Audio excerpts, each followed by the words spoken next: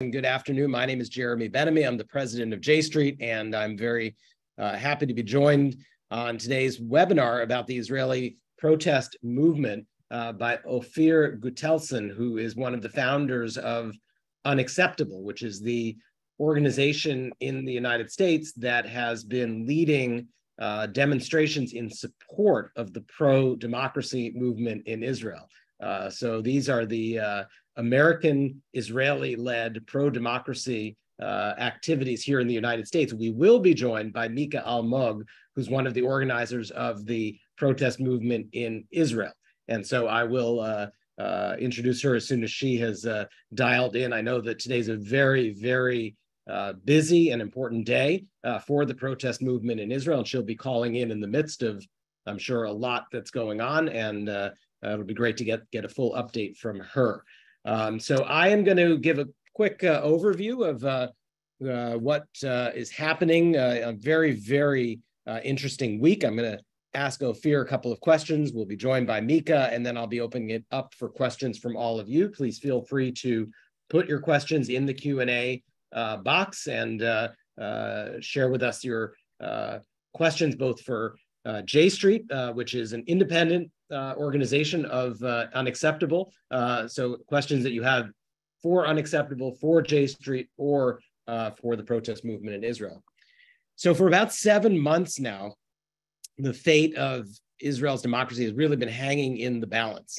The very extreme far-right coalition led by Prime Minister Netanyahu has been moving forward over the course of these 7 months with an agenda that is really aimed to revolutions. One is the undermining of Israel's democracy internally, specifically aiming to undermine the independence of the Israeli judiciary, and the other revolution aimed at cementing permanent Jewish sovereignty over all of the land that Israel occupied in 1967.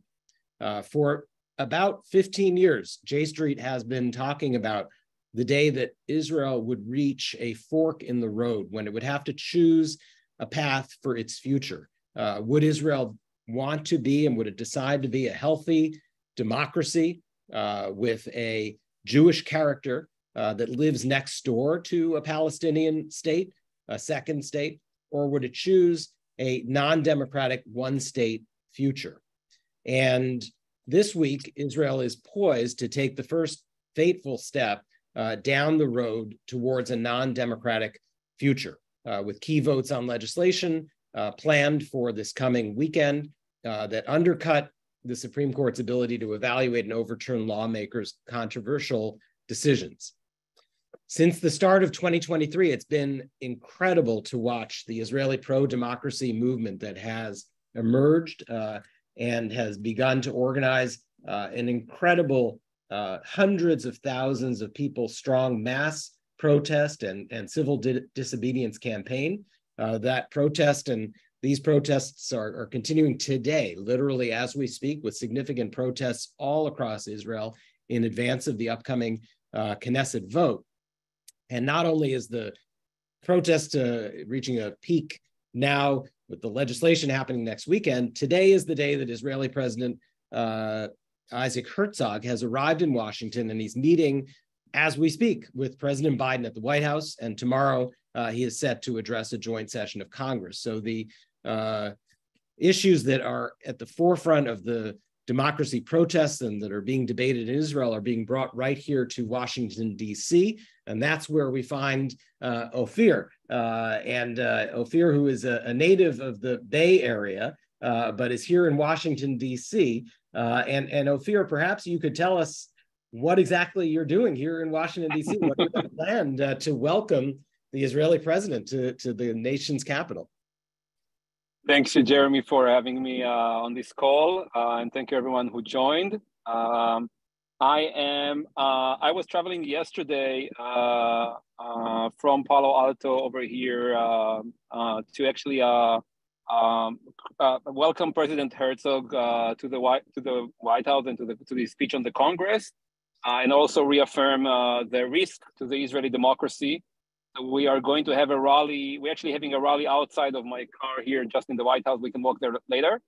And there is a rally tomorrow, 9 a.m. on U.S. Capitol.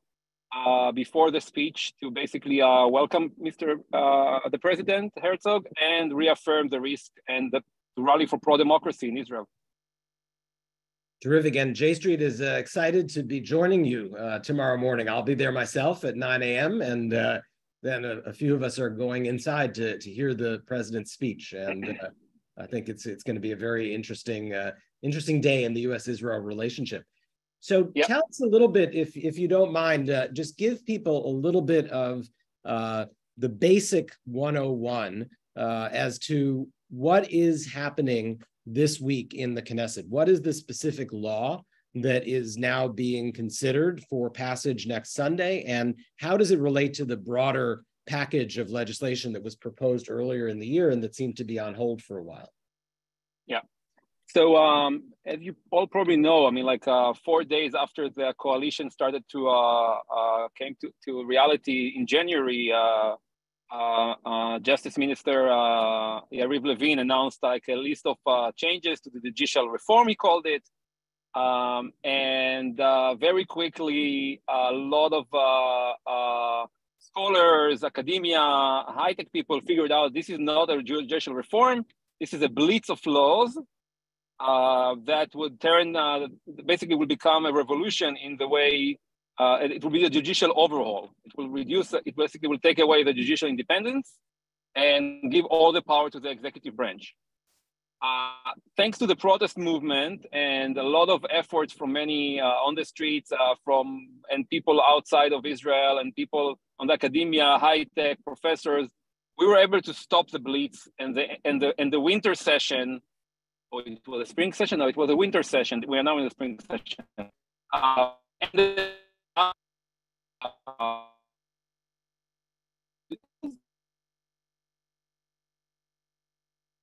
Offir, your audio just cut out. Or else my audio just cut out. Better? Now it is better, yes. Okay, sorry. Where did you lose me? You were just about 30 seconds into it. Okay, so the judicial, we were able to block the judicial over the blitz back then. But as soon as the spring session started, instead of like bringing the blitz all over again, the government decided to take the piecemeal, or the way we call it, the salami way. And one important law that can basically change everything is called the reasonableness doctrine. Reasonableness doctrine. And the reasonableness doctrine is basically the basis for everything that is happening in the government to be in some way overlooked by the courts. For example, if Mr. Netanyahu decide to appoint his son to be the foreign minister, is it reasonable? It's not reasonable, right? But with the new law, it would not be able to actually go to court and be reviewed. Now again, the court is maybe changing anything in what the Knesset is doing maybe once a year on average, but because the reasonable doctrine is actually exists, most of the decisions that are made in a reasonable way. So it's going to pass based on what we see right now. This will be a very quick way to turn Israel into a dictatorship, in the sense that there will be almost no overlook on the government, on decisions and other stuff. And that's happening as we speak. And people are on the street protesting that. I can see Mika just came probably from somewhere in the street, on the streets. And we are trying to do whatever we can from here. Terrific. Thank you, Offir. And Mika, it's good to see you. Welcome to our webinar. Hi. I'm sorry. Can you hear me? We hear you, and it's great to see you as well. And just a quick introduction, since we waited for you to join before introducing you.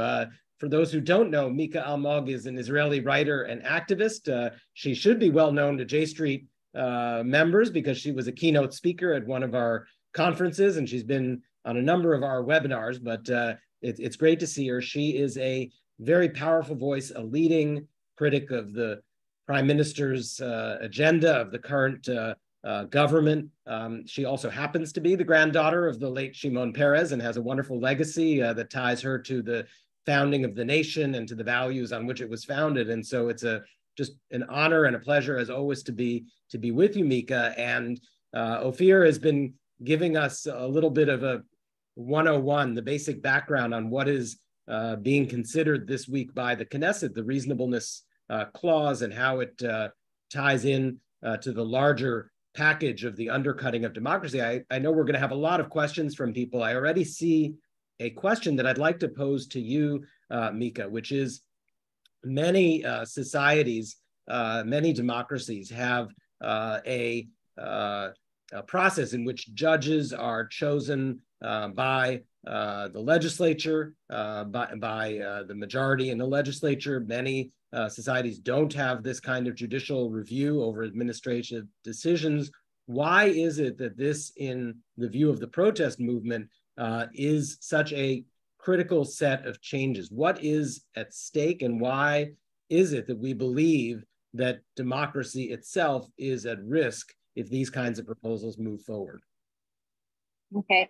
Well, thank you. First of all, good evening, and my apologies for my tardiness. I actually left a march when I realized I had lost track of time. Just so you have an idea of what life is like right now. 6:30 in the morning, I was at Habima in Tel Aviv, and then we marched over to the stock market in Tel Aviv. And from there, we marched over to the Histadrut building. What would be the word for that? The union, the unions, the head of the unions, and we protested there. And hang on, sorry, I have calls coming in. And now I marched. We protested just outside the American embassy. And now everyone is marching over to Rokach, which is a big junction, and from there to Kaplan. And there's also a march leaving tonight from Kaplan to go to Jerusalem on foot. So the plan is for people to start marching tonight and arrive at the Knesset in 4 days, marching about 10 kilometers per day. And Sunday morning, they're going to vote on the reasonableness clause, which I will address in a moment. But we really are at a boiling point, and people are waking up, and well, we've been awake for a while now, but realizing that we can't wait for the next step to happen. Now, in response to your question, one of the manipulations that Bibi and the coalition has been using is this idea that there's nothing wrong with judges being elected by politicians, because it's that way in many other democracies in the world. And what you need to understand is that explanation is cherry picking. Okay, it picks one aspect whilst ignoring every other aspect. So in the U.S., judges are indeed elected by politicians. However, in the U.S., the president is elected separately from Congress. It's a bicameral system. There's a constitution. There's a Bill of Rights. It's a federal system. And each and every one of these things are checks and balances, so that the fact that judges are elected by politicians, there are many ways to keep that in check and make sure that it doesn't nullify the legal system. Israel has none of these checks and balances, not one of them. Okay, our prime minister is not elected separately from his party. We do not have a bicameral system. We do not have a Bill of Rights. We do not have a constitution, nor do we have, I could go over the legal systems in France and in other places. The Israeli public is entirely defenseless without an independent Supreme Court. Because the other thing that's important to understand about the system in Israel, and my apologies to those who already fully understand that, is that in Israel, the prime minister is in charge of the executive branch directly. I apologize for the noise. The prime minister is responsible for the executive branch, and because the prime minister is the head of the coalition, he is also in charge of the what's the word I'm missing? not the judicial. There's the executive, the legislative. Okay, so via the coalition and the Knesset, he is also in charge of the legislative branch. So that's two of them, executive and legislative. And what the coalition is attempting to do now is to actually get the coalition and the prime minister, in essence, to also control the judicial branch. And that means that rather than having three branches of government, we will have one, and that obviously is the very definition of dictatorship. Now, the reasonableness clause allows the Supreme Court in very extreme cases to overrule a law voted in by the Knesset if it deems it unreasonable.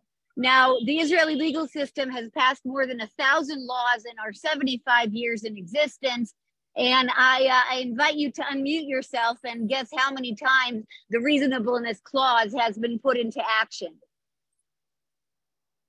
Go, go, go. We're timing this. We're timing this, people. I already gave them the answer before, Mika. Oh, you see, that's what you get for being late. Ha ha. Never be late to class. You will miss important things. Okay. So obviously, Offir already said everything that matters. So yeah, 22 times. And you know, if we were to go into the specifics of these 22 times, one of the examples is when there was a call to put in, you know, bomb shelters for schools in Sderot, and for whatever reasons, political and whatever, the government wouldn't do it. And so the Supreme Court stepped in and said, people living in Sderot are shelled and bombed all the time. This is an unreasonable decision made by the government. So even if you break down these 22 times, they're not political. And so the bottom line is that if you want the reasonableness clause canceled so badly, it's because you know you are about to do something that is very unreasonable. Okay, for example, appoint Aryeh Deri, the leader of the ultra-religious Shas party, who has been convicted of taking bribes and of evading his taxes twice. And he is now Netanyahu's candidate for Minister of Finance, okay? Which, if it were not so dangerous and horrible, would have been kind of funny and ironic, because, you know, would you as Americans ever put a convicted felon in charge of your taxpayers' money? And for that matter, would you accept a convicted felon who was twice in jail for, you know, felonies having to do with money? Would you want him in charge of American funds that get to Israel in the form of American grants? Because that's going to happen too. You know, the thief is going to be in charge of the money. It's insane. That's an unreasonable choice. The reasonableness clause would block it. So the attempt to remove the reasonableness clause has to do with the desire to do highly unreasonable things. And of course, it would also serve Netanyahu as a get out of jail card to wiggle his way out of the trial he's currently on. Thank you for that. I'm taking a pause for questions. Thank you for that overview. Offir, could you also give us a little bit of a sense of what you are hoping here in the United States that organizing here will do to help the protest movement there? What kinds of audiences are you seeking to reach? What are the impacts that you're hoping to have by your work here in the United States? So we have basically had 2 or 3 main goals. Like, first of all, it's giving a lot of tailwind to the protest movement in Israel to know that they are not alone, right? So coming out in solidarity is super, super important. And we are doing it now in over 25 cities around the country, almost every week. So you can find us the map or where you can join. But the other thing is, I think that what we are doing is we're giving a stage for people who understand the risk to the Jewish homeland and the risk to democracy, and the idea that a Jewish and democratic state will not be able to exist as a theocratic, orthodox, messianic country. It will be actually also very risky to Jewish Americans and Jewish diaspora in general. And so we give a stage. We give a stage for people who want to come and talk and get the sense that it's okay to criticize this extreme right-wing government and stand up for the Israeli democracy. And that's the second thing. And the third thing is, I mean, together with Mika and with other organizations like USA for Democracy and with other organizations that actually in Europe, we we are trying to mitigate the content as fast as we can outside of the news cycle, right? To everyone here, because again, sometimes you hear things happening in Israel really quickly. Sometimes you hear it from the shofar of Bibi Netanyahu announcements, which we know how good he speaks in English and how easy it is for him to say whatever he wants to say. We just saw it yesterday about the invitation, and so we're trying to make it as short as possible. So the cycle of news coming, and that's the three things we're really trying to do here. And Mika, what do you think the impact is in Israel when Jewish Americans, friends of Israel, are speaking up here in opposition to what is being proposed by the government? Does it have an impact? Is it affecting anybody in the Knesset? Is it providing support to your movement? How do you look at the voices coming from the United States? I would say one could not underestimate the significance of it, both for morale, okay, the sense, both for sorry, I constantly have messages coming in. Move to sleep mode. Yeah, I should do that. Okay.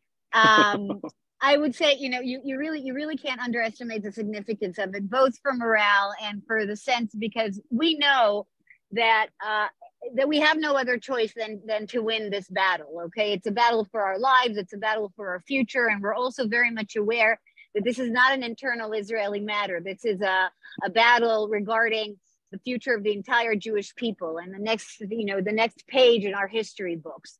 And so, when we get that kind of support from American Jews, this increases the chances of us winning the fight, because our chances of winning this fight have to do with multiple fronts acting simultaneously. This is true both in Israel. The big demonstrations are important. We do small demonstrations such as wake-up calls, almost every morning at 7 a.m. I'm at outside someone's house, some government minister's house, waking them up at 6:30, 7 a.m., putting our pressure on them. Of course, political actions behind the scenes and so on. Of course, the very, very significant movements made by reserve soldiers in the IDF saying that they will not volunteer for reserve service if Israel ceases to be a democracy. So all of these things add up. There is never going to be one thing that will keep us from becoming a dictatorship. It will forever be a collage of things, a cooperation between a lot of people and a lot of different efforts. And part of that is certainly international pressure, and more significant than any other kind of international pressure is American pressure. Both obviously because of America's, the US's standing in the world, and also because of the very significant, unique relationship between the two countries, which is currently being trashed, but many of us still value it greatly and understand its significance and would like to continue it. And I will add one more thing. That's as far as the effect goes on us here in Israel. On the side of the demonstrators, I think it's hugely significant. And on the side of the government, I think the pressure is of huge significance. Pressure coming, the chain of pressure coming from Jewish communities to the press, to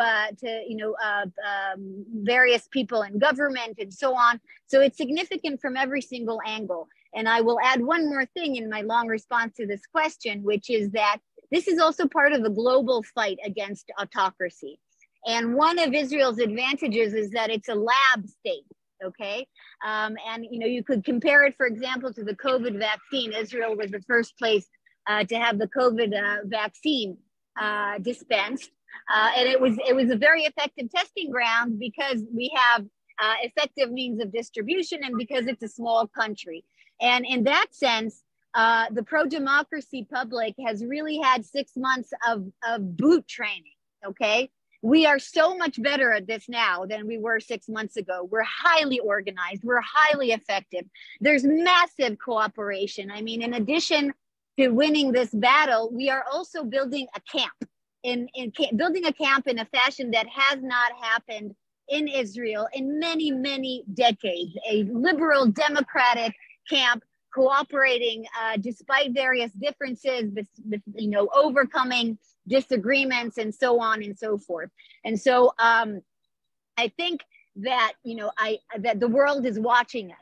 And I think that's another good reason to support our struggle, because I think if we can bring this anti-democratic, corrupt government down in Israel, it will also strengthen the global fight against extremism and autocracy. And I will just add on top of that, I'm encouraging you to look for a document called Autocratic Legalism by Kim Shapley. And this is basically a 101 description of how to turn democracy into autocracy by changing the law. It happened in Hungary, it happened in Poland, it happened in Venezuela, in Turkey, in Russia. And the whole goal is basically to confuse the people by changing just something simple, like we talk about right now, the doctrine, the reasonableness doctrine, right? And that's actually changed the structure of the court, the structure of other things. So I really encourage them, and this could happen anywhere in the world. And as Mika said, we are a great test case to basically go and stop this virus from spreading in the world. So there are a lot of questions that are being asked in our Q&A, and I want to try to synthesize a few of them and direct them to the appropriate person. So Offir, there's a number of questions about American Jewish organizations and whether or not you are seeing some of the major ones begin to speak out more than they have up to this point about the threats to democracy and to raise their voices. And are you satisfied where the American Jewish establishment and its leaders are at, and what would you like to see them do? And at the same time, the question about Biden, a lot of questions about his invitation to Bibi to meet, what exactly happened yesterday, anything that you can say related to the idea that the president of the United States should or should not meet or invite the prime minister to the White House or meet him elsewhere. Those two topics, I think, are a number of the questions in the chat. Okay, so a couple of things. Let me start with the first one, which was, I lost track. So the major Jewish organizations. The major Jewish organizations. So what we see is, many Jewish organizations were kind of like hoping that President Herzog will succeed in his negotiation to come up to a very large consensus, which obviously, even though he tried really hard, failed for now. And I think that they will have to come up with a new plan of how to look into this situation. What we see practically on the ground is that more and more organizations are inviting, are willing to listen, are willing to bring people that, and more people understand that this is not right and left issue. This is a democracy, basic one-on-one issue. And the same way people were fighting for democracy in the previous administration, they understand they need to go and fight for democracy anywhere, and anywhere is especially in Israel.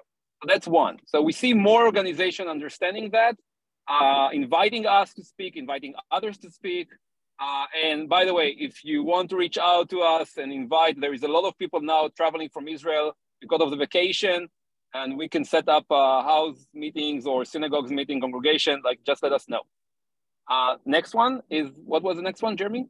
The whole question of Biden and Bibi and the invitation and where do things stand? Again, so listen, this has been 180 days, more than 180 days that Biden did not invite Bibi. President Biden did not invite Bibi. And yesterday we heard about Bibi was coming up with one statement, which we now know that this was like one of those other things that you can never really believe what he's saying. Again, they're maybe going to meet around the United Nations meeting in September, not clear about that. But the reality is that as long as Israel is on the track to dictatorship, personally, I don't think that President Biden should. I mean, if there is a pressure, that's one of the pressure. We know that Bibi is trying to dig any tunnel he possibly can to find the invitation. So I think it's a good pressure to have.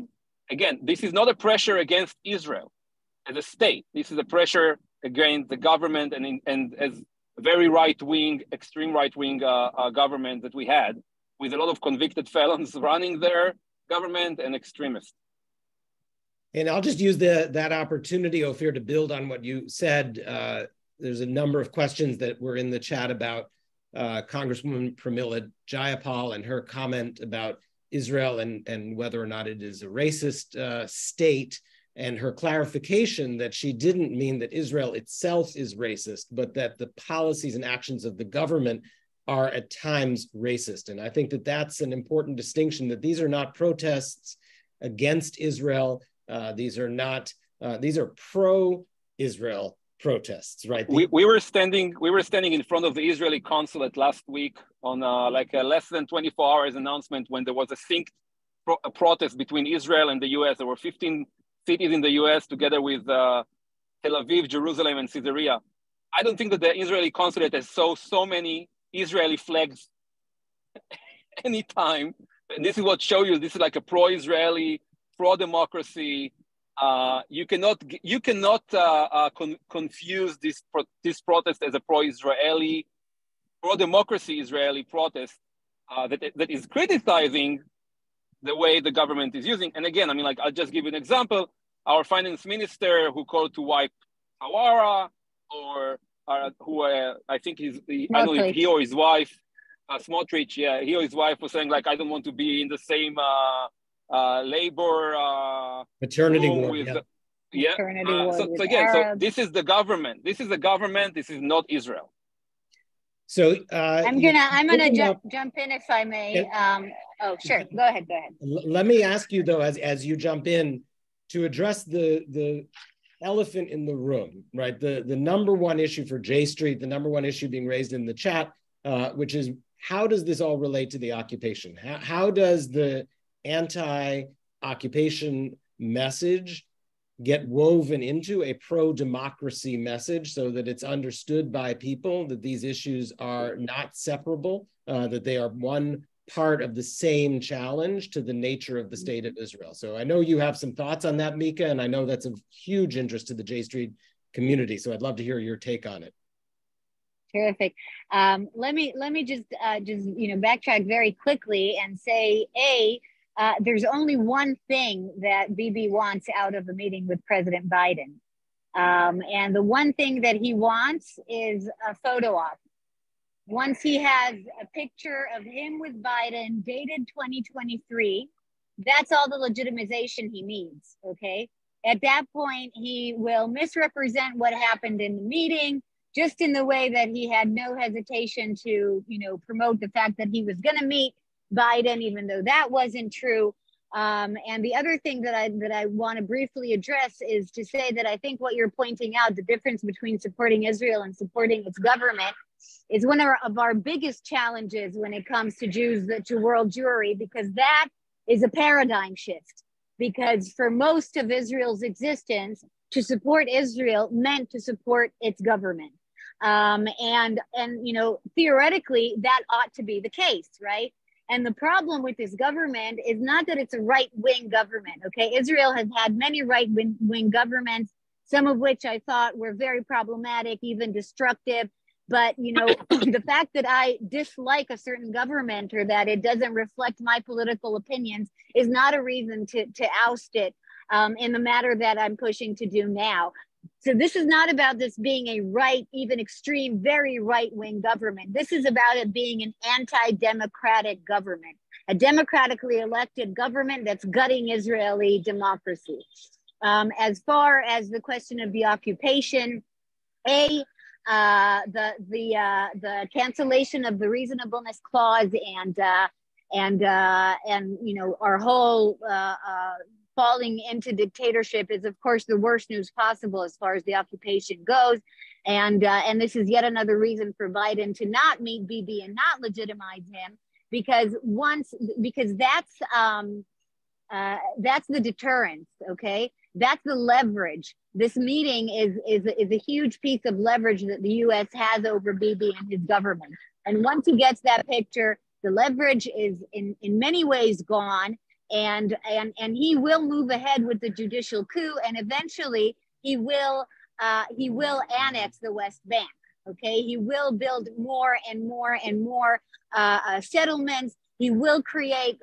This government is already creating a de jure, de facto annexation. Okay, but this will make it official, and this will really kill any hope of a peace process, of ending the Palestinian-Israeli conflict, of reaching a two-state solution, because this is a government that doesn't really have any faith in that, and that very much believes that Israel is doomed to forever live on our sword because everybody hates us and we're in a bad neighborhood. And of course, this disregards our peace agreement with Egypt and our peace agreement with Jordan, one of which is, almost 50 years, one of which is going on 30, the other is going on 30 years. And these were our bitter enemies too. A lot of Israeli blood was spilled in wars with Egypt and Jordan. So, the idea that then something is impossible is reprehensible to me. I personally think all of human advancement is about solving problems that have no solution.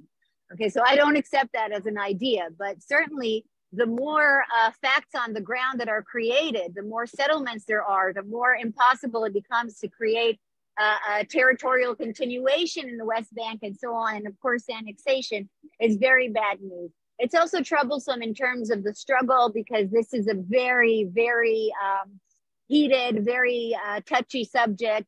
A lot of the people who are part of the pro-democracy public and who are very invested in this struggle have difficult feelings about how to approach the issue of occupation, both within the struggle and as far as solving it goes. And I will say that this is part of the very tangible damage done by Bibi's 15-year rule, in which the whole issue of the peace process, the Jewish-Palestinian conflict, hasn't just been degraded, it's been removed from the table. I have 3 kids, they're 18, 16, and 12 and a half. When I was a child and an adolescent, there was a peace process going on. And sometimes it did better, sometimes it did worse. Some people supported it, some people were against it. But its very existence, it was in conversation. And the very fact that there was a process going on meant that our country aspired to someday solve this conflict, to someday live in peace with our neighbors, and so on. And so, I think that the damage done by the removal of this topic from the table entirely has indeed seeped into the liberal democratic camp as well. One of the windows I see, which is not a simple one, but a lot of Israelis have also lived feeling that the occupation has nothing to do with them. Okay, because it's very easy to live, 45 minutes away from where atrocities are happening and human tragedies are happening every single day, and live your life and live a nice life, and go on vacation and raise your kids and so on. And when your government tells you this has nothing to do with you, it's even easier to believe, and this is setting aside, of course, the whole humane, moral aspect of it, okay?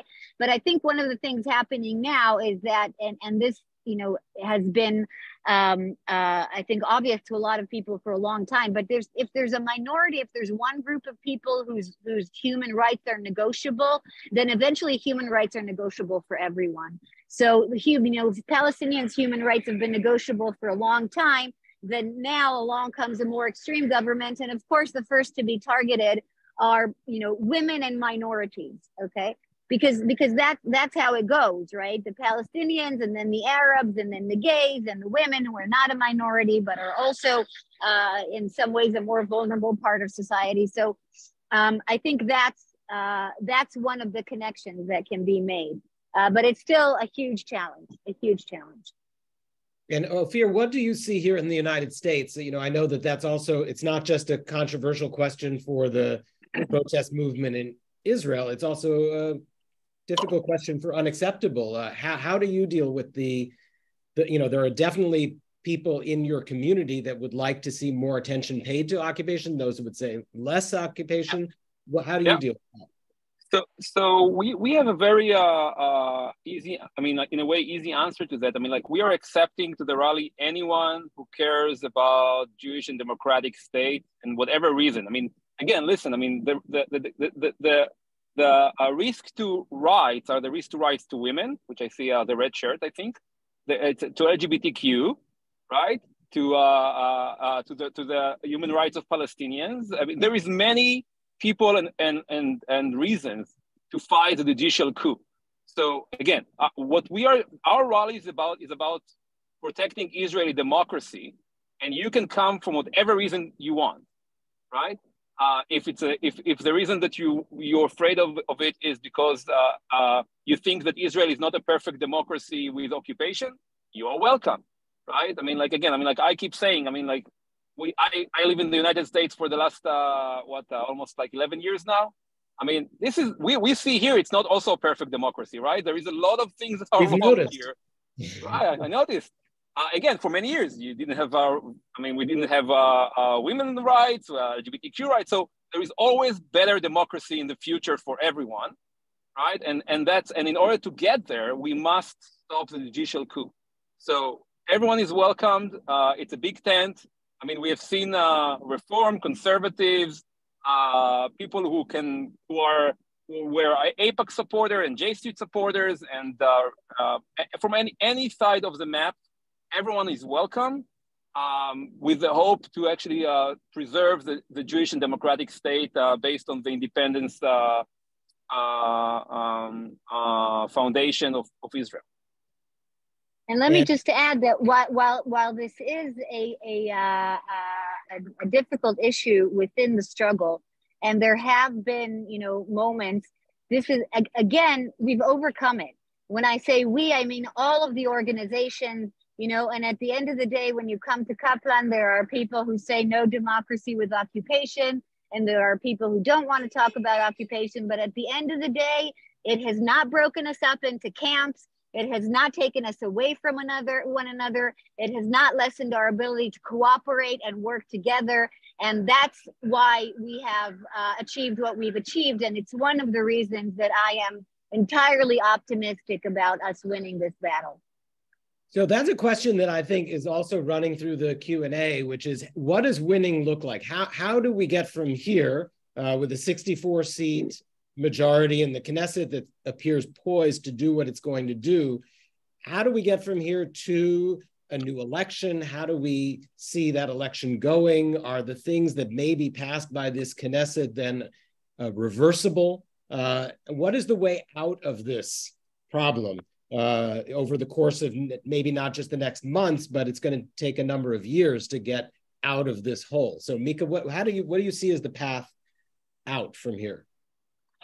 Well, right now, the house is on fire.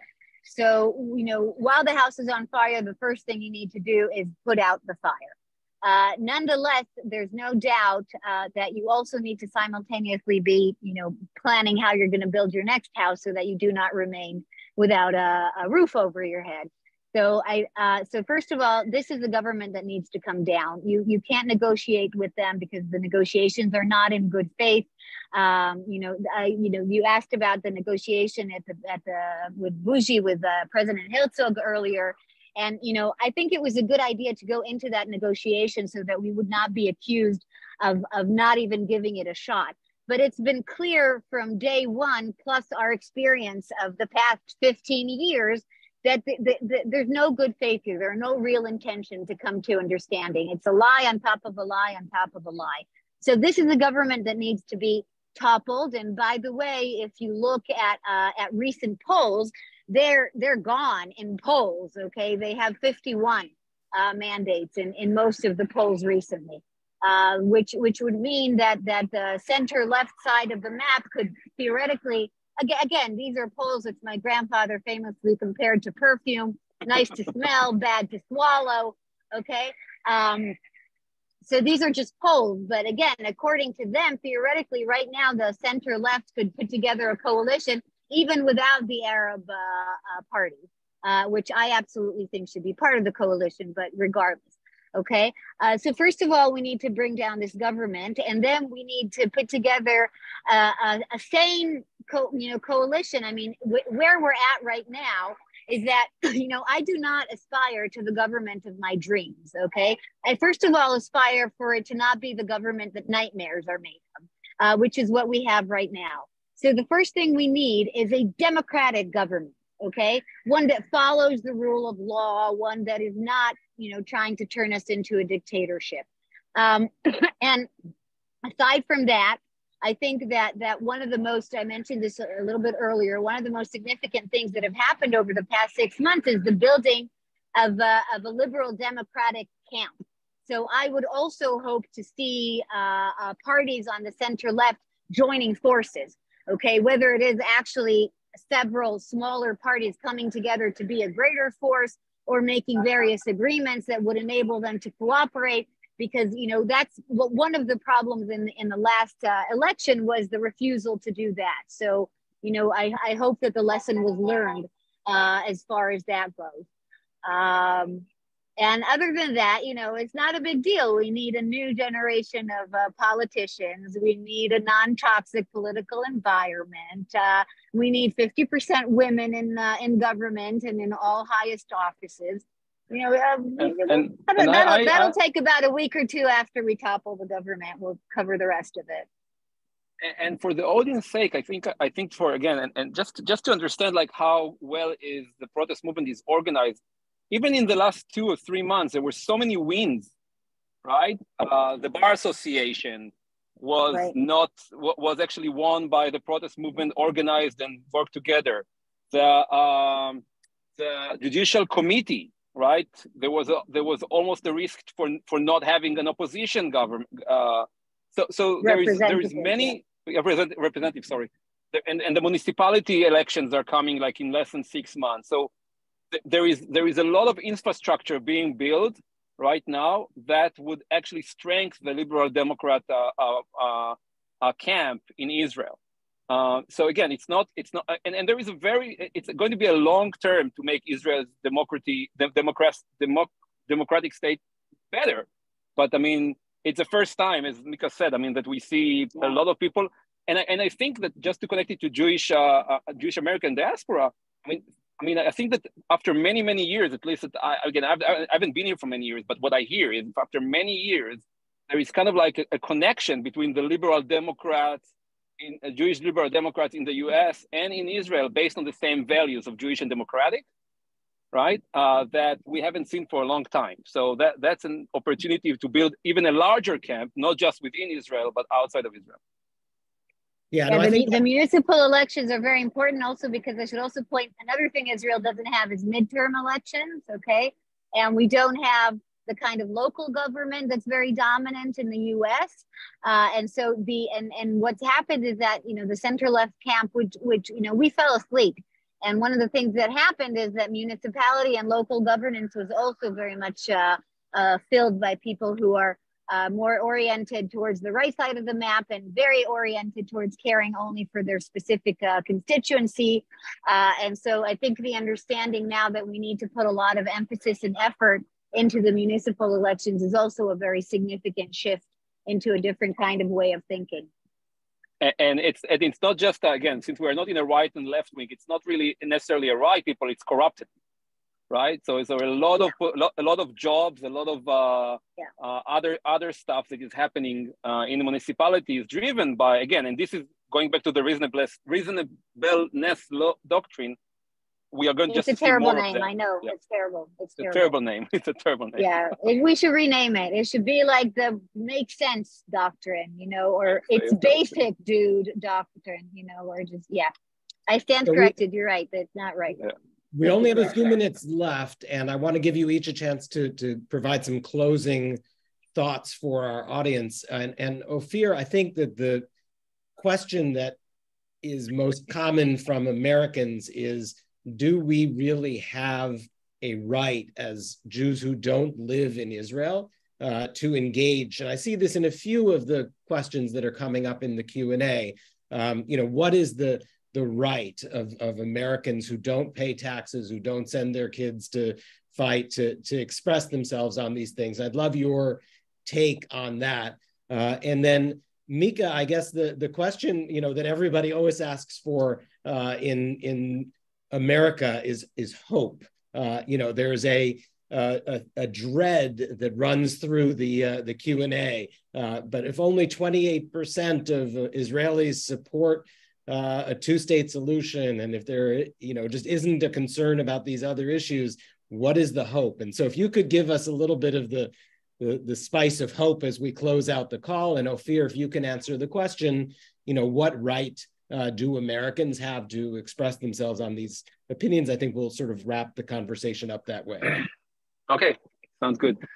So the way, the same question, by the way, is raised to Israeli expats. Now, yes, I was in the army. Yes, I have a family in Israel, etc., etc.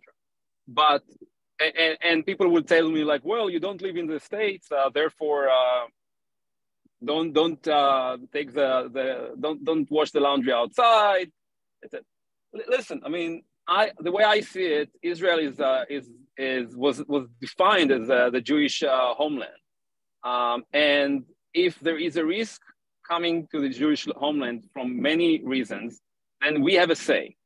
Am I going to protest if the tax will be raised on bread in Israel? No, I will not go and protest outside of Israel, right? But if we see the risk to the future, to the values, I see my kids growing up, they have connection to Israel, and I don't want them to be disconnected from the values that I was raised on.